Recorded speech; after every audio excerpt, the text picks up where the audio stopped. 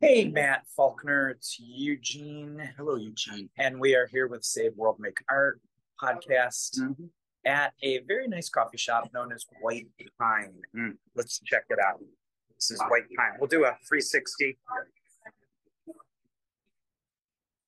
and back to you. So, White Pine Coffee Shop in Oxford. We're going to go back to the back area where it's a little quieter and they're not making as much coffee, and we'll talk. Yeah.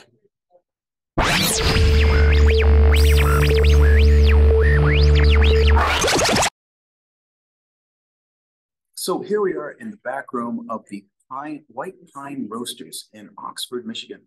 Gina and I are hanging out. We're conversing back and forth about where we've been, what we've been doing. So I'm going to bring it back over to Eugene. You did something pretty heavy good thing for the art community. What was going on last Friday night? Matt, I'm glad you brought that up. You know, there was an art exhibition in Royal Oak at the Atelier where you and I have done some teaching and some presentations. And it was called the Figure Invitational. And you and I both have work in that exhibition. Mm-hmm. And how many people were there?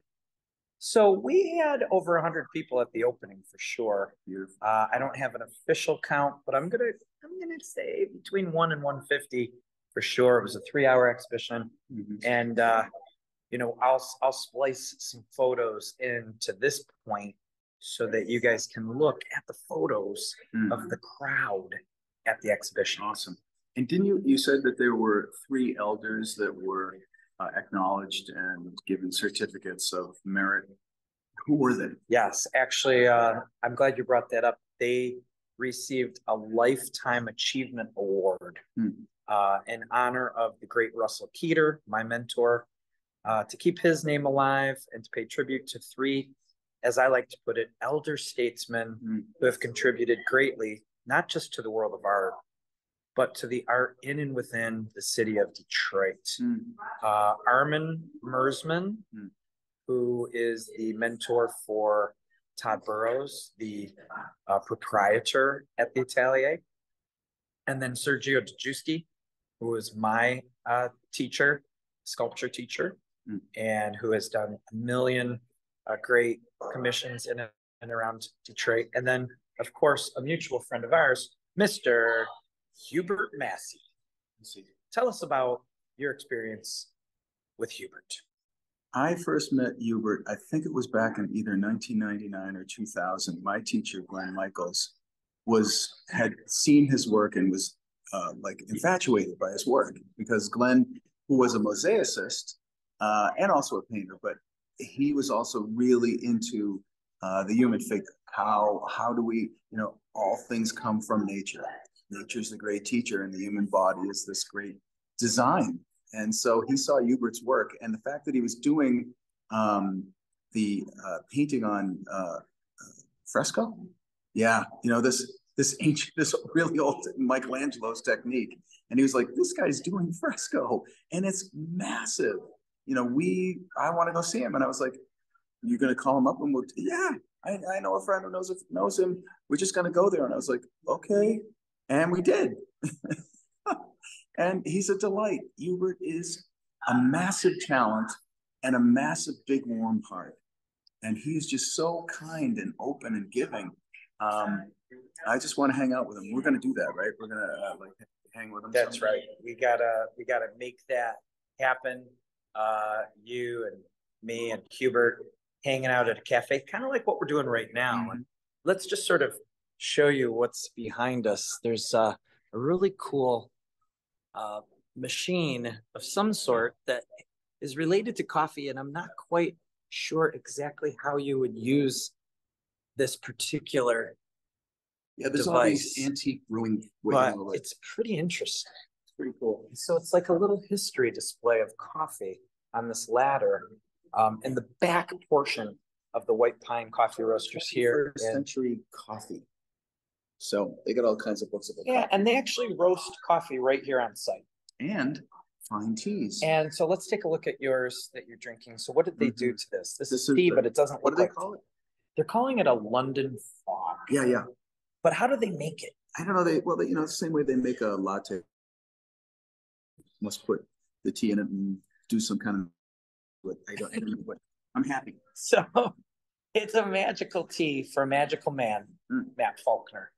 But something else that's magical, just doing the podcast with you for the last several years. We celebrated, I don't know if you know this, but our last episode, which was episode 10 of season 2, that's our 30th episode. So this is episode 31. So we're keeping it going, keeping it real. We want to, not bore you guys, but we want to at least allow you into what it might be like to hang out with us when we're just talking art. So we talk art, we talk coffee, we talk tea. And so the Atelier exhibition. Now, your work is at the exhibition. Do you want to tell everybody a little bit about what you chose to put in? I put in work from a couple of my books. One of them was work from my book I did with my wife called Groundhog's Dilemma. Was that in there? No, maybe not, because that was animals. It wasn't human figures. I put sketches in for one book called The Pirate Meets the Queen. And I put some anatomy work that my teacher, Glenn, when I was in my late 30s, was like, you need to do more anatomy work. And I was like, I know I'm not, I'm a professional, leave me alone. And he's like, no, you need to draw more anatomy. So I did. And these are some of the drawings. And then lastly, yeah. And then I did some preliminary art I put in there from another book I did called A Taste of Colored Water. Beautiful. Yeah. That's beautiful. I had my students from Oakland University show up with their sketchbooks. I turned the art opening into an assignment for them. There's nothing better than being forced by your teacher to have to go somewhere that's going to actually bring some culture into your world. And that's what my students experienced. They got to meet some of the artists. They got to, draw from the art, jot down some notes and experience just, what it is to be in an art exhibition like that. So they picked your piece. We talked about your work after the fact and, what some of the things that were in your illustrations. And I think all of them, all the pieces that you just mentioned. Cool. So it was cool to see the students choosing your work to try and draw from, and So that was a good mentor move. You always it's in your genes, it's in your DNA. You were born a teacher. You're probably like 3 years old, and you're like, draw the fibula that way. So when you bring in, you honor the elders. Hold on, point it at me because it's about me. You honored the elders, and you honored the students, but you insisted that they come because you know how students are. I just want to hang out and look at my phone. No. Get your butt over here and participate in this community. And you insisted that they do that. That's all great mentor moves. And I just want to acknowledge that. So we have an agreement. I'll only hang out with him if he praises me for everything I do. And I will hang with him if he buys me London Fogs, which he did. Take another sip. Yeah, there we go. There it is. Cheers. Oh, it's delicious. Let me toss in one. Yes. I was not at the show. Uh-oh, that's right. I was a little miffed. I thought, Matt, damn it, you've got to be at this show. We have to be there to represent what you call the great figure. Cursing and stuff. Yeah, I don't want to repeat what I actually said. Okay. So I said, I'm sorry. But you went to a very amazing event. Do you want to speak about that briefly? Just give people a quick rundown. A long time ago, 1990, I went to my first one. It's a men's conference. And now when you say men's conference, now people are like, you mean like bad men's conference? And you know which ones I might be talking. No, this was poetry, music, dance for 6 days straight. And the poet Robert Bly was the person who started this. And it's in Minnesota, and it's called the Minnesota Men's Conference. Look them up on Facebook. They have a great page. You'll see a lot of comments now about the conference. See a lot of pictures of very happy men working hard to get real with their own souls and how they relate to other people. A lot of beautiful poetry. We stayed up late. We sang. We danced. We did poetry, we prayed, then we went to bed really late, we got up really early, and we did it all again for 6 days. It was crazy making in a good way. And I was just so happy to have been there. But I did miss my friend's show, and I regret that. It was your show. Too. Our show. It wasn't just my show. Well, but you know what? I know that the men's conference does help revitalize your soul, your inner person. Because the first thing you said to me on the phone when I talked to you as you came back, you said, we're going to turn my garage into an art studio. Yeah, little dojo, little academy. And that was something that we just kind of, threw the idea around loosely because right now, it's being used more as a storage unit by family members. Yeah. But the idea which is fine. We got to do our thing. The idea of removing all that stuff and actually putting art students in there, right, teaching some classes, going to this conference seems like it helped you to sort of see or visualize that happening in the future. Right. What it really got me in touch with is the idea that there is a gift in giving. I need to learn what that is, how much I get when I give, and when I get in touch with that, I just want to give some more. I also want to learn how to get, be gracious in receiving, so. Speaking of giving, process. Matt gave me this bracelet. Tell us about this bracelet. That is a steel bracelet from the Sikh community, SIKH. And it's a beautiful thing. It's, very much, it's made out of steel. It was given to me by a young man, a Sikh man.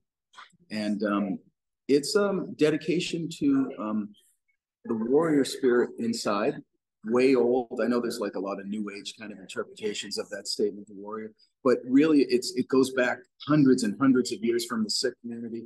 And basically it says, we want to point the saint outward and the warrior inward. You look for the faults in yourself, not in others.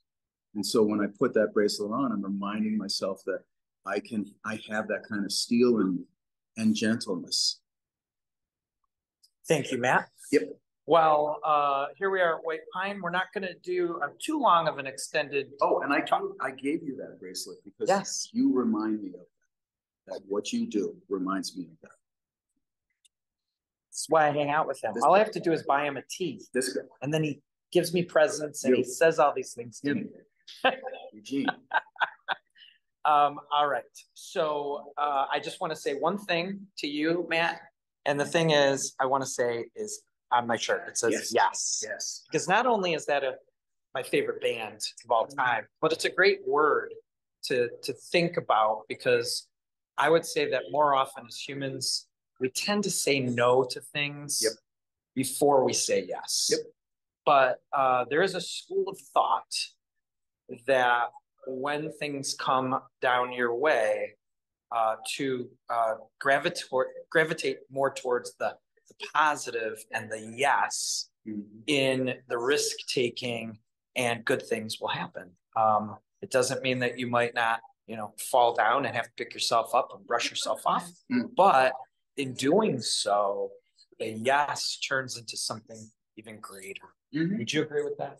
Yeah, I mean, how often it's so easy to say no. It's always easy to crawl onto a couch and get involved in my social networking. But so many gifts come from just getting involved, just listening to that voice that says, just get out there and go have a cup of tea with Eugene, So I hope all of you who are watching this, all 3, 5, maybe 10 of you, will think that and come and have a cup of tea with us. Yeah. All right. So that's it from White Pine. Yep. I'm Eugene Clark. And I'm Matt Faulkner. And we are SaveWorld, MakeArt. See you guys. Bye-bye, everybody. Did it. Still recording?